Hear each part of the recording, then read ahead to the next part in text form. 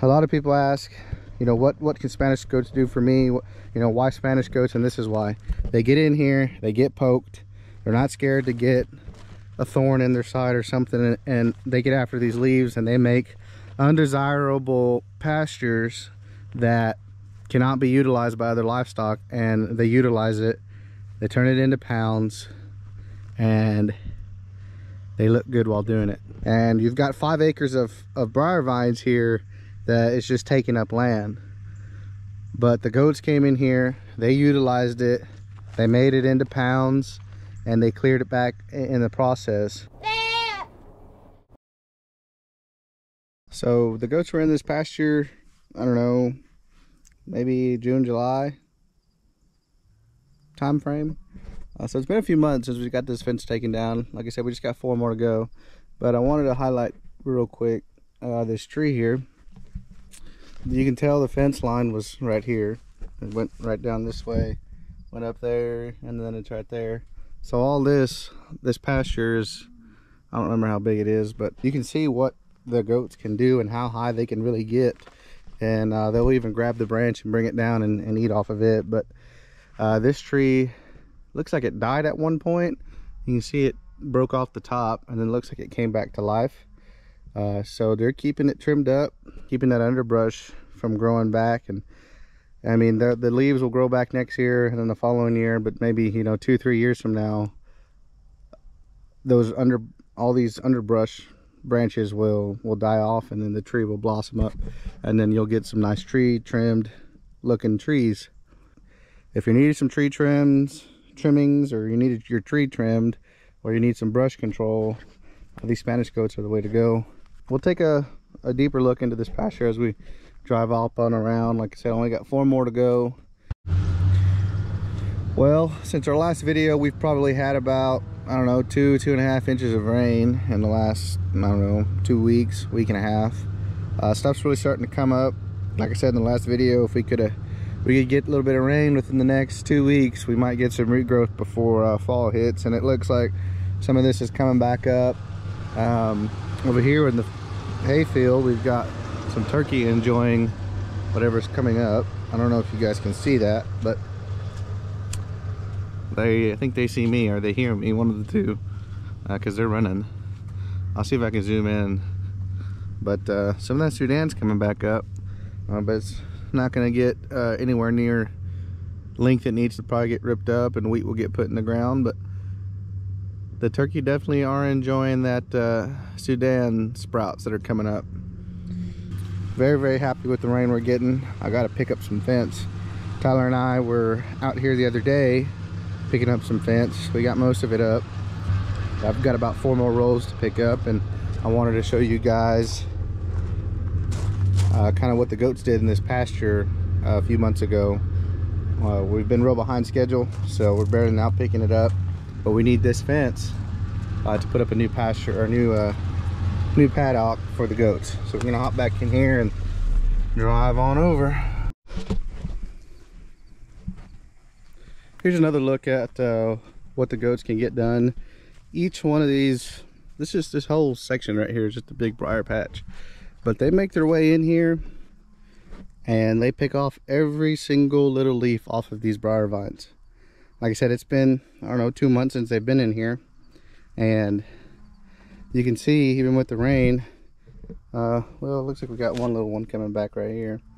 But if you tackle these in the spring, when the vines are nice and soft, the goats will actually eat the vine too. It's just a matter of getting them in here at the right time. But every spring they're in a different area, so it's almost impossible to hit them with the numbers that we have right now. Maybe in the future, when we get up to the numbers we want to be at, we'll be able to split them off better and put them in different areas that have a lot of briar patch. But pretty much all the pastures have briar patches. And another thing is, you can see what they did to this oak tree, kind of what they did to the other one. Anything they can reach, they're getting after. And you can even see this one's getting its leaves back. You can see some regrowth, some buds coming in. So yeah, another reason why we don't why we didn't take this fence down is we've been in a drought, obviously, and whenever we're in a drought like this, it's very hard to get those spikes out of the ground because they turn in, that dirt turns into cement, and you have to sit there, bang it with your boot, bang it with a hammer to get it to come up out of the ground. And then you get to damaging the spikes. They start bending, and then whenever you go to reinstall them, it's a lot harder to get them back into the ground straight. So another reason why we were waiting was for something like this, for rain to come, so that way we could just pull them out of the ground very easily. So we're not damaging the spikes or anything, and it goes a lot quicker than having to sit there and bang each spike every, I don't think it's like 16 foot. Every 16 foot these things are placed. So waited on some rain, comes up a lot easier, you get it done a lot quicker. You're not bending over so much either, jacking up your backs. So go ahead and grab this guy, throw him in here.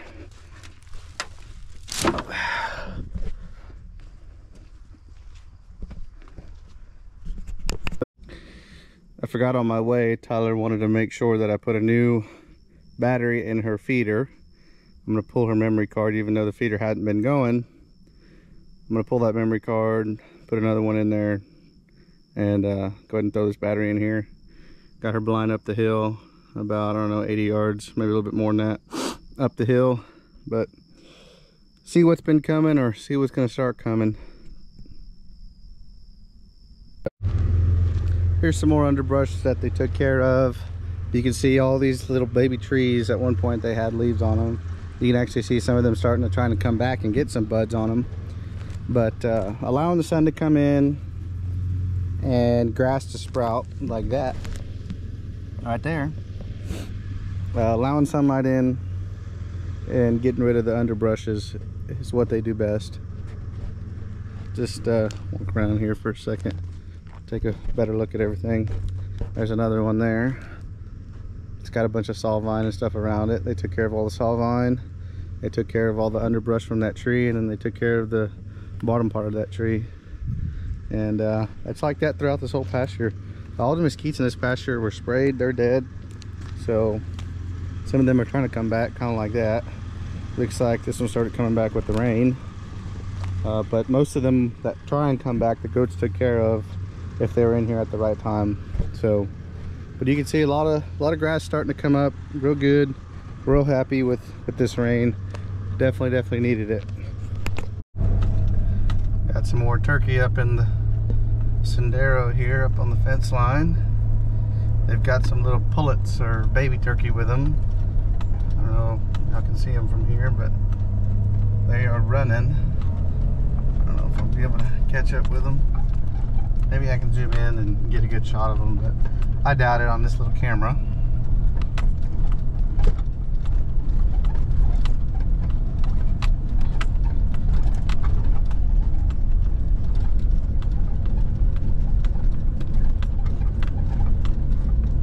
Oh yeah, there they are right there.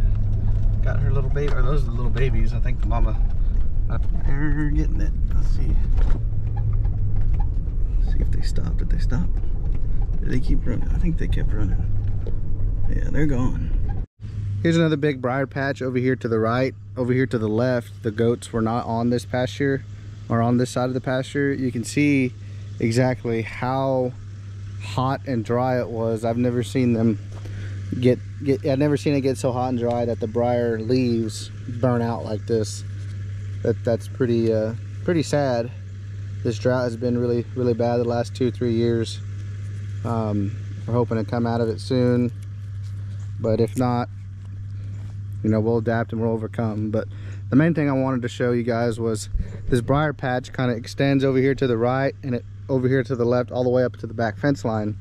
And it's pretty, it's not skinny. I mean, I don't know, it's probably a couple hundred feet wide, but it's pretty long. I don't know if I had to put acreage on it. It's probably about a 4 or 5 acre patch of just straight vine. And the Spanish goats got in here and they picked off every little leaf that there was to pick off of here. Before, this whole patch was green, and I shredded a path on this side for the fence. It bogs up the shredder pretty bad, but I thought about shredding it all down, but it had so many leaves on it that I was like, you know what, it's good forage, it's good protein. These leaves and stuff, I think I've looked up one time, it's got like 15 or 16% protein. in those leaves on these briar vines. And you've got 5 acres of briar vines here that is just taking up land. But the goats came in here, they utilized it, they made it into pounds, and they cleared it back in the process. So we'll let them attack it again next year in the springtime or in the summertime. They'll attack this little patch, and the following year we'll take another look at it and we'll see what it looks like, and maybe we'll shred it down, maybe we'll keep using it as forage. But eventually they'll come in here. The cows will start coming in here too, stomping on some of this now that they can get through it a little bit. The goats came in here, made some little paths. The deer come in here, the wild hogs come in here. Eventually this stuff gets trampled down and you get growth like that. That's what should be growing in here, green grass. And you can see it starting to come up a little bit. But a lot of people ask, you know, what can Spanish goats do for me? You know, why Spanish goats? And this is why. They get in here, they get poked, they're not scared to get a thorn in their side or something, and they get after these leaves and they make undesirable pastures that cannot be utilized by other livestock, and they utilize it, they turn it into pounds, and they look good while doing it. Here's these 2 twin fawns have been living in one of our front pastures, and she's about to go for it. Yep, that one went for it. She's gone. She's still got some spots. This one is really thinking about it. Man, that's pretty cool. Let's see, where's this one went? The mama probably, oh, there she is. That's not the mama, but that's one of the babies. She's headed that way. Oh, yeah, they've been in that pasture since they were born for the most part, and haven't had any goats or anything in there, but, which is probably why the mama had them in there, and they've been hanging out in there ever since. So that's the last look I'm going to take a look at, or that's the last look I'll give you all for now. I'm sure y'all are tired of me mumbling and jumbling, and stay tuned for more. We're going to have a lot of content coming up. It's getting cooler out now. I think we're in the 80s and 90s the next 2 weeks. I think the rain might be done for a while. The 10-day didn't have any more rain, but I'm not going to complain about 2.5 inches or so in the last 10 days or so. So overall, things are looking better here in our part of the world.